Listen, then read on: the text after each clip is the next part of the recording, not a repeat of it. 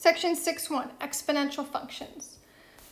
So we have if b is greater than 0, but not 1, then an exponential function, y equals f of x, is of the form f of x equals b to the x. We call b the base, and x is the variable, which is the exponent. So for exponential functions, the variable is the power.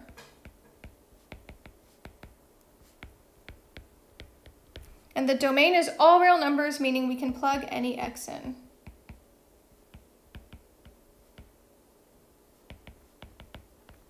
So let's check out one. So we have f of x, for example 1, is 3 to the x, and we want to find f of 2. So f of 2 means we get 3 to the second power, which is 9, right? 3 squared is 9.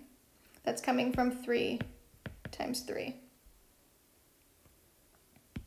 How about f of negative 2? So negative powers tell us to actually flip it or take the reciprocal. So we're going to get 1 over 3 squared instead. And that would be 1/9, right? It would be 1 squared over 3 squared, or 1/3 times 1/3.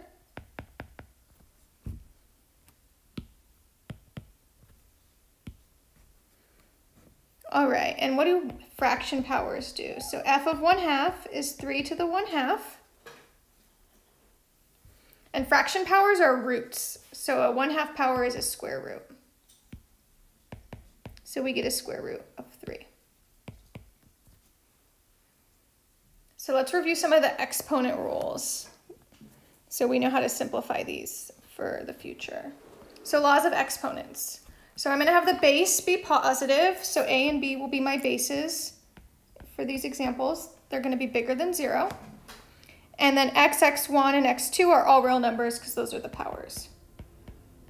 So bases are positive, but powers can be anything for these rules. So if we have b to the x1 times b to the x2, then we can go ahead and add the powers. And we get b to the x1 plus x2 as the power. So an example might be x squared times x cubed. We can combine the powers and make that x to the 5th. Similar for division. So b to the x1 over b to the x2, we can actually subtract powers. So we combine them by a single b to the x1 minus x2. So an example might be x to the 7th over x to the 4th. 7 minus 4 is 3, so we get x cubed. I went over negative powers, so if I have a 1 over b to the x, I can bring it up as b to the negative x. Or if I have b to the negative x, I can do the reverse and flip it. So the negative power is just a reciprocal.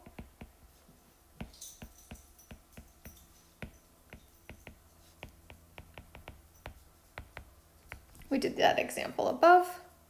The next one is a power to a power, is how I describe that.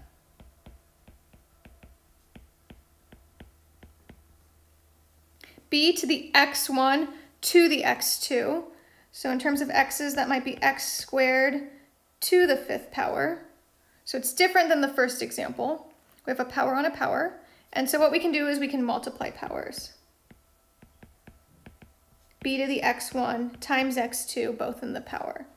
So x squared to the 5th would be x to the 10th. And then we can also share powers if we have more than one base and we have parentheses. So I have a times b in parentheses with an x power. They both get the power, a to the x, b to the x. So like 2x cubed, they both become cubed, 2 cubed, x cubed. And our final rule for now is the same one, but division.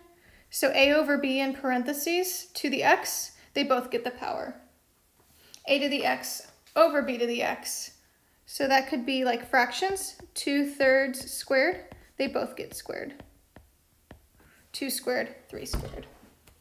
So let's check out 2 examples before we take a break. So we're going to use the laws of exponents to rewrite the following functions as an exponential function, b to the x. So right now we have f of x equals 3 to the 2x, and it's not quite the base b to the x because x has a 2 on it. So I'm going to kind of use those properties, maybe backwards, but we can use them. So 3 to the 2x would be the same as 3 squared to the x. Right, we can factor out the x power, and so we get a function of f of x is 9 to the x, because 3 squared is 9. And now it fits the form of b to the x. Let's try one more. So 2 to the negative 3x, again, is not quite in that form. So I'm going to split them up again. So 2 to the negative 3, and then factor out the power of x. It's still 2 to the negative 3x. I've just written it with parentheses. And we learned that a negative is a reciprocal. So 2 to the negative 3 is 1 over 2 cubed, and then all to the x power. And then 2 cubed is 8, so we get 1/8 to the x, and that'll be my function in the b to the x form.